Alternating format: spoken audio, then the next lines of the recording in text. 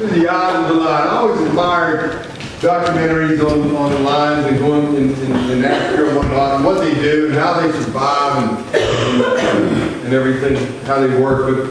But if you ever looked at the eyes of a lion, they were made to see long distances, and they were made to see very well at night. They have this layer in the back of their eyes that reflects the moonlight and allows them to see at least 10 times better than the human eye can see.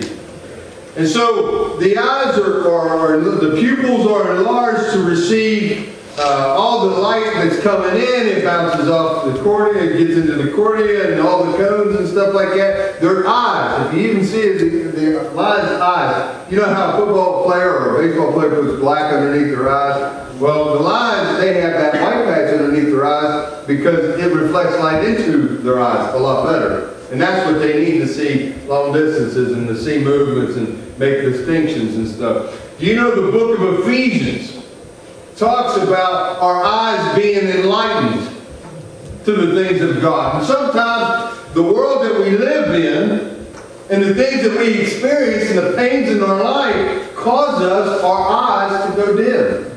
And we don't see things very clearly. And so the goal of the message this morning is to first help you understand that you can see clearer if you want to see clearer.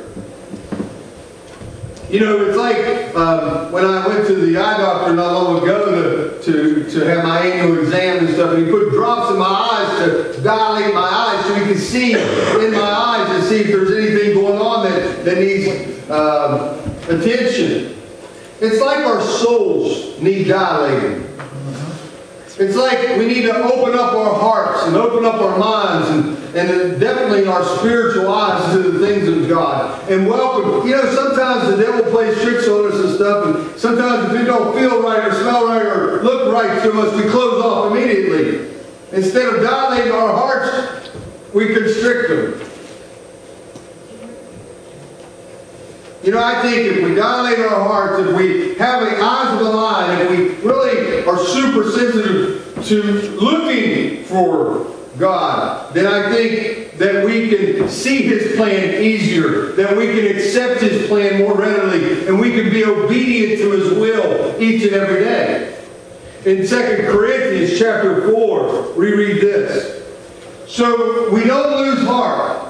Though our outer self is wasting away, our inner self is being renewed day by day.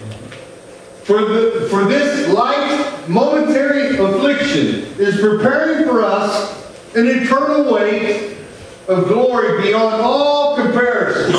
And as we look not to the things that are seen, amen. And as we are not looking to the things that are seen, but to the things that are unseen. For the things that are seen are transient, but the things that are unseen are eternal. I couldn't help but notice, especially in the last portion of that scripture, how the meaning of it jumps out to me. It's like our lives on earth in comparison to eternity. It doesn't last long. 60, 70, 80 years, 90 years. 100 if you're blessed.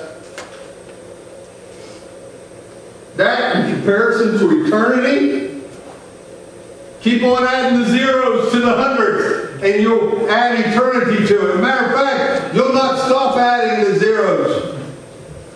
So, yeah, pick the oldest person in the world and it's just still not comparable to eternity. And it's hard for us to fathom eternity because we see death every day. We're reminded of it when someone young dies in the newspaper. Or when our loved ones are passed and stuff and we grieve and stuff. It's hard for us to imagine eternity when we've got so much temporary around us. Marriages are temporary. Relationships in general are temporary. Good people are temporary. They come in, they leave. And so nothing's really eternal in our lives right now, but that's what we're seeing. And God's Word is filled with the eternal. God's Word is filled to tell you that there is an everlasting love that God above has for you. But we see love being short-lived. being snuffed out. The light's going away, and relationships are ending, and for all sorts of reasons. And people don't even know who they are anymore, let alone what gender they're born with. And so these things are temporary, and it's hard for us to see the eternal. But yet we're directed and told that where our heart is, there where our treasures also be. And in that same chapter, it tells us that we should not put any trust in the things that can be stolen and rusts away and taken from us, things that are temporary. But rather, it says, build up treasures in heaven, where nobody can steal it away, where it does not decay away, and it's eternal, not temporary.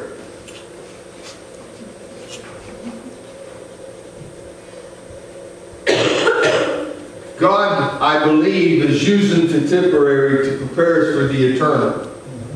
Can I say that again? God is using our temporary to prepare us for our eternal. It's like we need to fix our gaze on the things which cannot be seen. You know, I can't help but watch cats, and in lions specifically. When they're looking one way, their ears are turning towards the noise. It's like, so they're always on alert for movement or sound. It's like we can't even get our focus off our problems. And I think God, as we're facing our problems, would be like a lion. Our ears are tuned to the voice of God. And we need to hear from God in a way that we can address our problems to get through our problems. But instead of, I think a lot of us are becoming victims of our situations. And we're telling everybody, in sort of like a kleptomaniac environment, we're saying to everybody about our woes. We're telling everybody about our problems in a way that we hope to get value, in a way that we hope to get attention, in a way that robs God of His ability to work with you and through you and on the problem at hand. I mean, I think some of our media outlets, that's what it's used for. It's a microphone for kleptomaniacs. People to tell other people about their problems, all to get the response of, oh, poor little you. God didn't create victims, He created victors. Amen.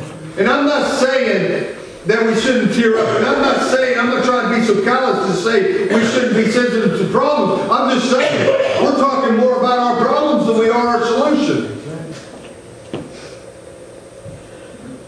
You know, I want to tell you, in April 24th, 1990, NASA had created the Hubble spacecraft. And it's one of the most powerful telescopes known to man at this point. You know, after spending $1.5 billion, they had the best telescope in the world. And so they went around justifying the expense. We would see so much more. We would see so many things deeper in space, and we'd be able to take those images and enhance them and just make them look so defined and stuff. So they justified the expense on this. But you know, I couldn't help but to think, to step back and look up at the earth, up at the sky, as I often do, especially when we camp. That's one of the things we love to do, is just sit around the campfire and you look up and you see the stars and stuff. Our eyes are limited, right? Yes. We can only see so far, and some of the misconceptions is we sing that twinkle, twinkle, little star, right? And because, why do you do that? You're seeing up there, you see those stars twinkling a little bit, you see them flickering and stuff. But it's not the stars themselves, but rather the pockets of gases that's between your vision and that star, causing it to twinkle. But yet, so we got that misconception, so we can only see so much. But the Hubble telescope allows us to see places we can not see with our naked eye. Looking at life through the stained glass means you're not going to see clearly. And the Bible even brings a scripture like that we see God from this perspective. Things that are temporary around us, things that can burn and decay and go away. We see God through the temporary here when we're trying to understand an eternal God. And we're at best trying to understand Him without reading His Word. Because we got doubts there. got 3 or 4 Bibles in the home, and we don't pick up one of them. And yet we got questions. It's hard, simply put, to understand an eternal God from a temporary perspective. How can there be so much suffering in the world and yet have a loving God? So 20 years of research, $1.5 billion later, and on May 20th, 1990, Hubble begins to transmit pictures back to NASA, and it was like dial, AOL, or it's not fast internet speed. It was like really slow stuff. So it's downloaded, right? So the image downloads, and guess what? The first picture comes back, and they're all around it. They're all excited, and it's blurry. It's not detailed. And so in disappointment, they're scattering around to see what the problem may be, and here what they figured out was one of the lenses had been miscalibrated when they put it in, this $1.5 million apparatus, this machine. And so now they're figuring out, what in the world are we going to do? It's too expensive just to go up there or to build another one and just go up there and put the right one in. What do we do? And they run around and are trying to figure out the solution. So basically their answer to this problem was they would build a big contact lens. And basically what this was doing, the problem was it made Hubble nearsighted. The lens was miscalibrated and they can only see right in front of them. They needed it to see far away. So what they did with this new idea is they made this contact lens to where it would reverse the effect. And then they would put this lens up there. So they didn't have to build this big old machine or anything, but they did put it up on the next flight up to space on a shuttle, and it fixed the problem. So we see in this next picture here, the first image that they received was this. And then the second one, after they corrected the problem, was that other one. You can see the difference from blurry to clear. Never before have they been able to see like God's creation in this way. Now, I want you to stay with me on this one. When Hubble was seeing blurry, it wasn't the Milky Way galaxy's fault, was it? It was a lens problem, wasn't it? Leadership guru Stephen Covey once said, "We don't see the world as it is, we see the world as we are." We see the world as we are conditioned to see it. Our problems kind of create us to see with blurry sometimes. It's never more frustrating for me. I got contact lenses in and stuff, and sometimes they work okay, and sometimes not so much. And not long ago, I was really frustrated with my contacts. I'm like, I put a solution on, I did everything they told me to do, and they're new contacts, and I put them in each eye, and I'm blurry. And it's frustrating because in my line of work, and from day to day, I want to see. I want to see where I'm going, what I'm doing, and everything, right? So I put them in, and they're blurry. I'm giving them a little bit of time. I'm putting more solution in my eyes. I'm flipping them inside out, putting them back in. I'm switching eyes. I'm doing everything I never do. So I finally called the eye doctor, and I said, "Hey, tell me what's going on." And it was my right eye specifically. I couldn't get it right. And just real quick, a little historical. The last prescription they gave me, they put the L on the wrong box and the R on, so I had them, so when I switched them back, I saw clearly.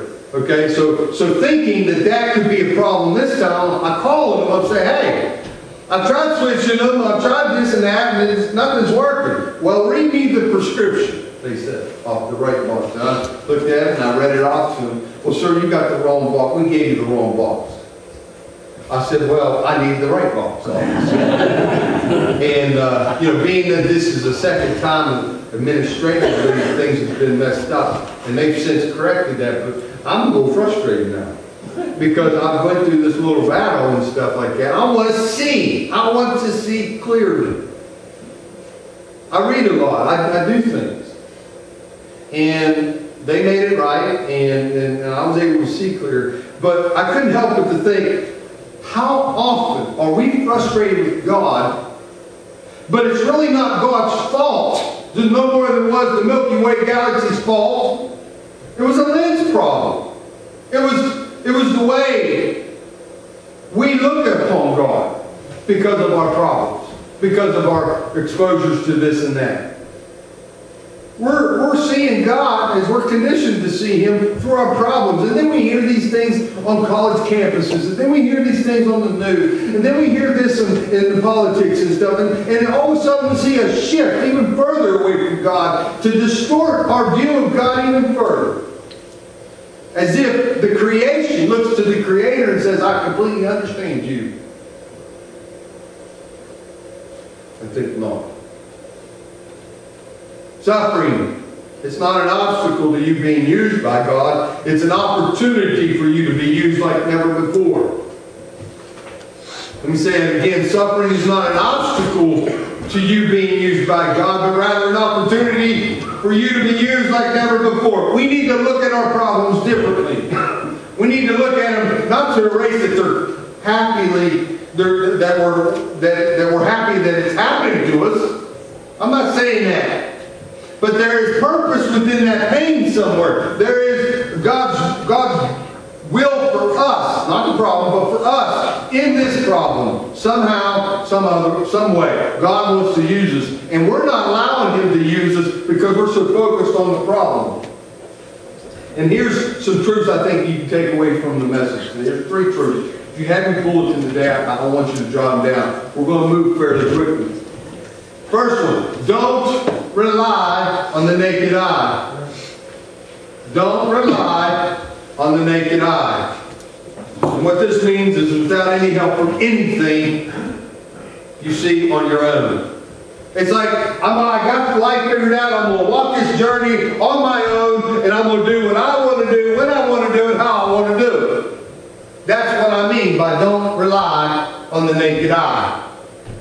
What I'm trying to tell you is rely on God's sight. Rely on God's Word to guide you. Because God's Word says it'll be a light unto your path.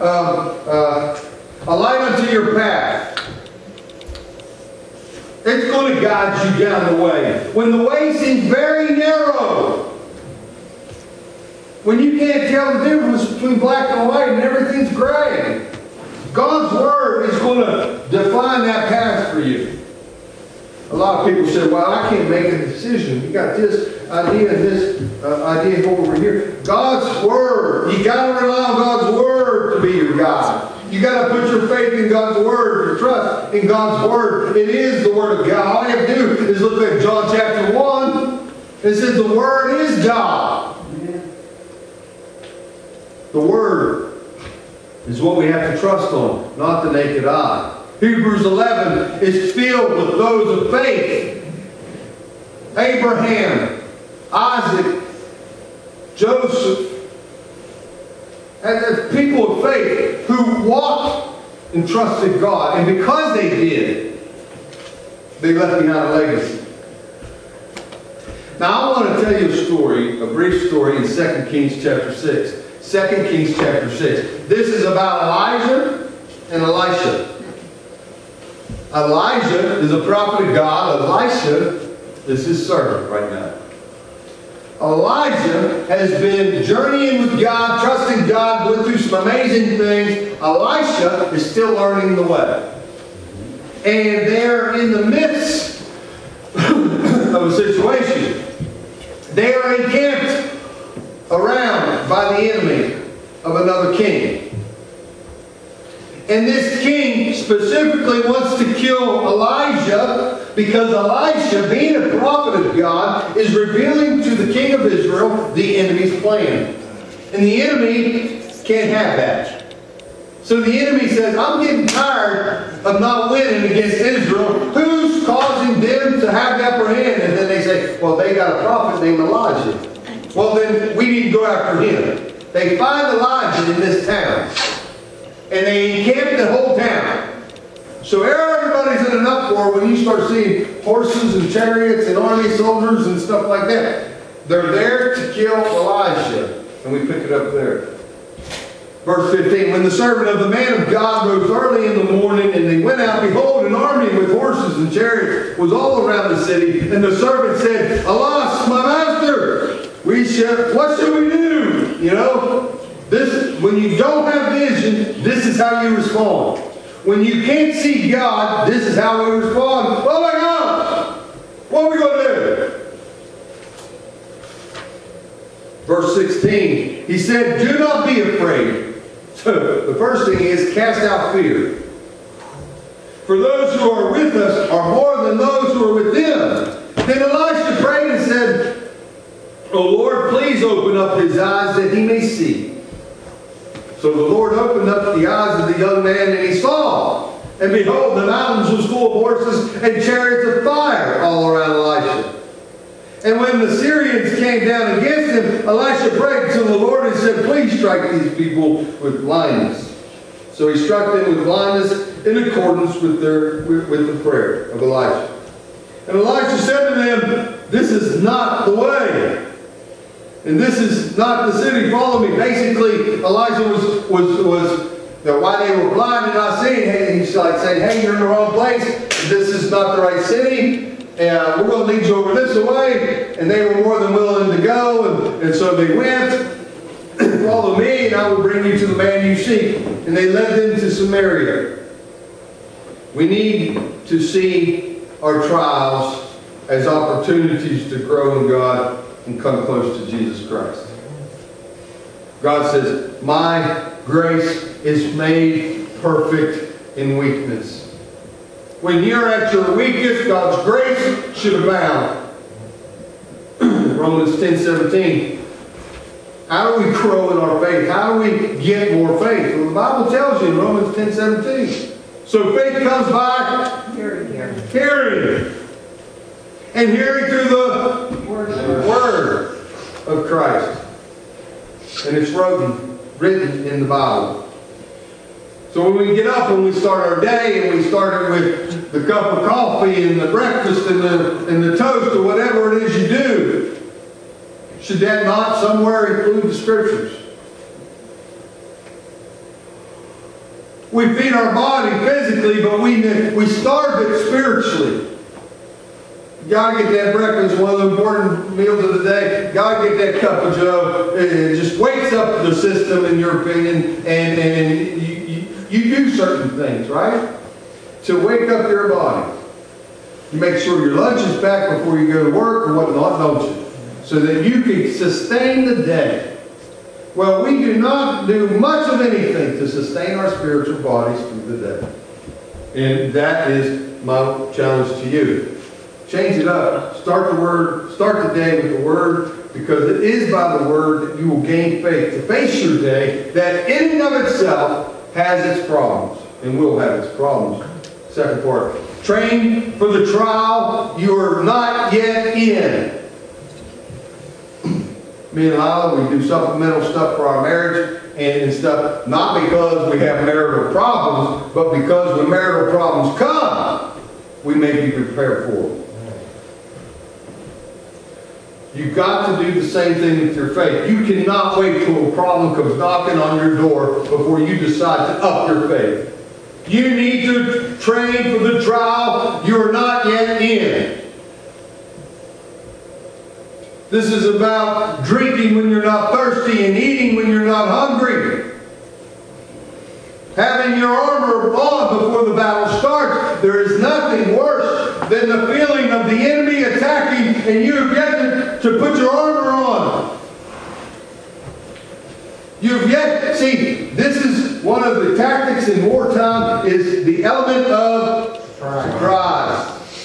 When the enemy is not ready, guess what the devil looks at you upon like? The enemy. You are his enemy. And if he can surprise you, flank you with some spiritual attack you wasn't yet ready for, he's got you in a weak situation. Matthew 24 verse 44 says, therefore you also must be ready, for the Son of Man is coming at an hour you do not expect. Listen, no one knows the hour or the day or the minute, You've got to be ready. You've got to be prayed up. You've got to be read up. You've got to be actively involved for God, whether that is through the church, in the mission field, or whatever it is. Luke chapter 12, verse 34 says, "For where your treasure is, there will your heart also be." Stay dressed for action. I love it the way the English Standard Version of the Bible says that. Be dressed for action. You get dressed for the readiness of your day, do you not? We've got to spiritually get dressed for our action in our day. And keep our lamps burning, it says, verse 36. And be like men who are waiting for their master to come home from the wedding feast, so that they may open up the door for him at once when he comes and knocks.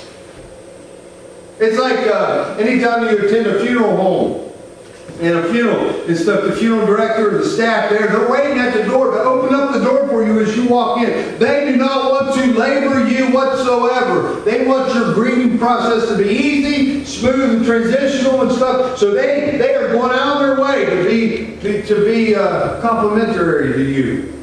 And so they're going to open the door for you. Anybody who's ever attended a funeral will see that, right? And that's what the Scriptures are telling you this morning. Be ready to the point that you're watching, so that you can open the door. Your lamps are full with oil. The light's not going to be snuffed out. 1 Peter chapter 2. Like newborn infants, long for the pure spiritual milk, that by it you may grow up into your salvation.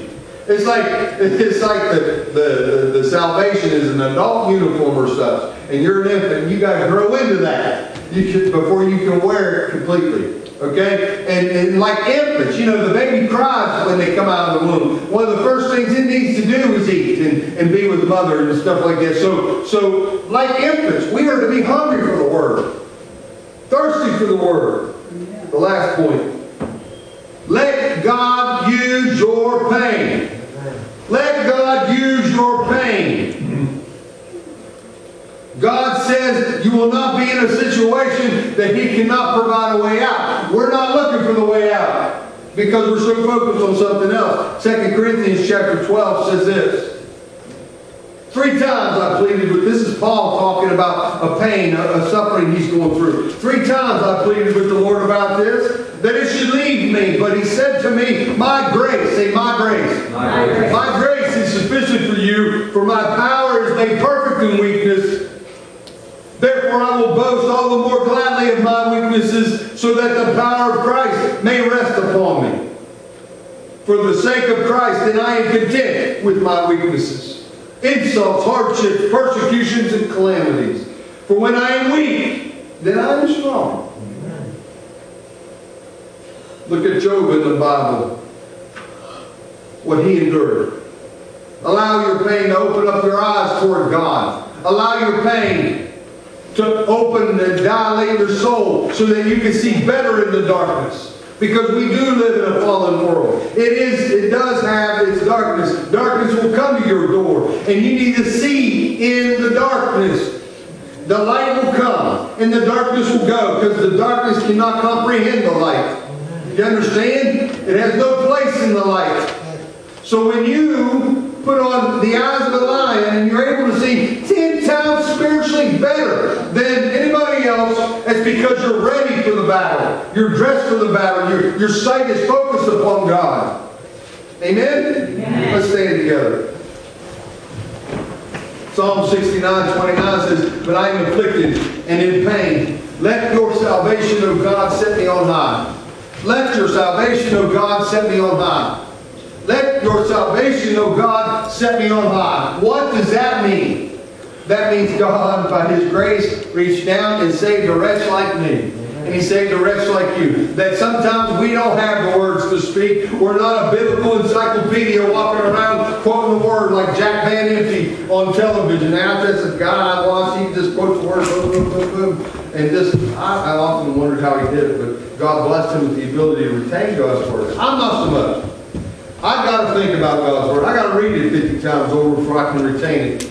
But listen, I realize that God's grace is all I need. I don't need all the scholarship of the Bible. I don't need to have it all figured out. I just need to rely upon the grace that God gave me.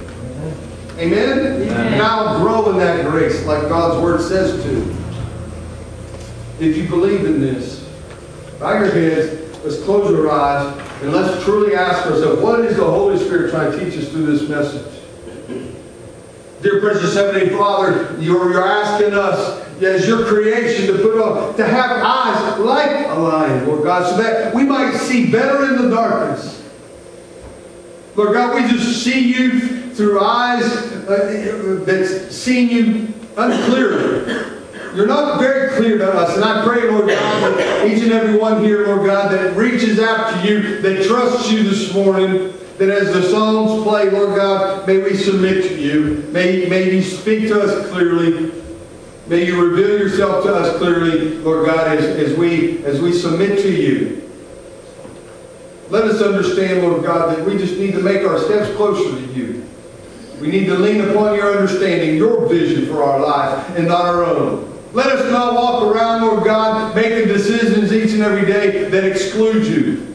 Let us include you in each and every decision, Lord God. In Jesus' name we pray.